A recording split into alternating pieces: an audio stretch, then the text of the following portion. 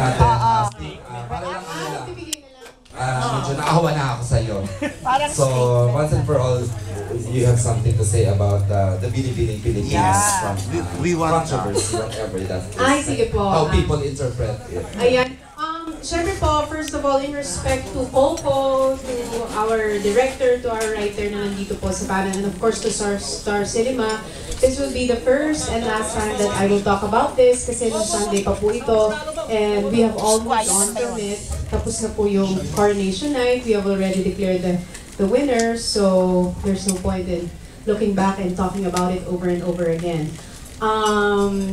Siguro ang sa akin lang po, first of all, I want to say thank you very much to the Committee of Binibining Pilipinas for giving me the opportunity to host such a wonderful event kasi first time ko ma-experience yung ganong kasayang crowd, ganong kawild na audience, and it was definitely a memorable experience for me. To those who were not pleased, and to those na syempre nagkaroon po ng parang national debate, kung nagustuhan po ba nila o hindi nila nagustuhan ang napanood nila. Syempre po, dun po muna sa mga hindi natuwa and hindi na kaibigan ang napanood nila nung Sunday, I'm humbly asking for apology kung I have offended or I have maligned or I have hurt any one of you, but it was never my intention because prior to the show, I was instructed po to make the show fun, light, and ease the tension, especially during the Q&A portion. So it was never my intention.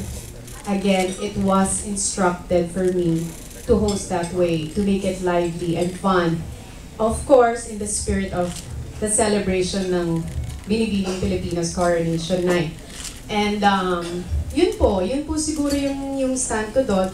And to everybody naman po, syempre I don't want to miss this opportunity to thank everyone, yung mga friends ko po from the press, my friends in the industry, who have been saying a lot of, who have been defending me at nagsasalita po ng mga good and kind words sa akin. Maraming salamat po. I really and truly appreciate that from the bottom of my heart.